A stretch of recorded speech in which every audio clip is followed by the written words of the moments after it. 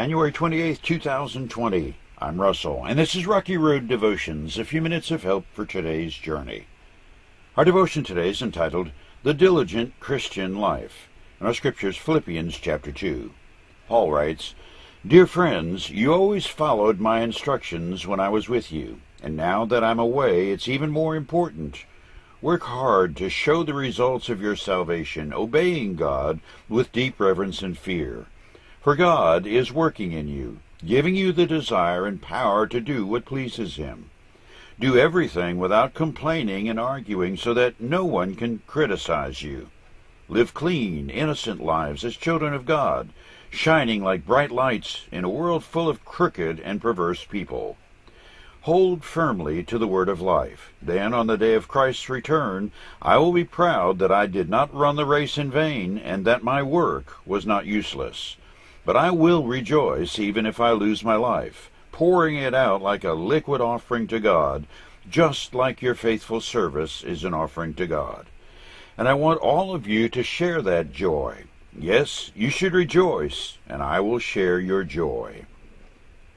The diligent Christian life may seem rather dull by worldly standards.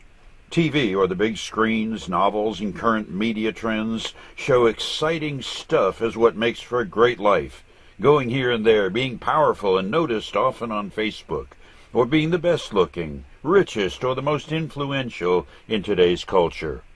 By comparison with worldly standards, a Jesus follower is tame and judged boring. Question: can the world ever get things more wrong? Now, it's obvious that the church, imperfect as it is, doesn't always get things right. But the message of the head of the church is one of peace and life, not violence and death. The so-called more interesting life, according to worldly standards, has quite the opposite message. We live in a time of unprecedented and escalating violence and anger. A news report listed a total of 11,843 homicides from 1999 to 2016 in the U.S., an average of nearly 700 deaths by shooting per year.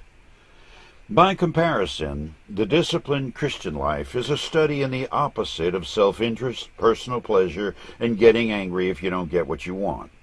Rather, it's a preoccupation with preserving and protecting life, and being gentle with others always, even if you must give up your rights to do so.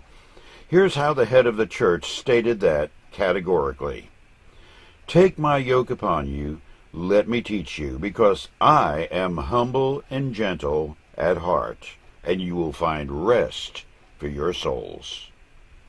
For you today, the disciplined Christian life may seem tame, unassuming, and less than scintillating to the worldly mind. However, it's hardly boring to the one who gives self over to Christ, has his mind open to the Master, who, in his beauty and majesty, is powerfully changing the future into a time where lambs can lie down with the lions, and swords will be beaten into plowshares. That, for any violence-weary mind, is as exciting as it gets. You chew on that as you hit the rocky road. Have a blessed day.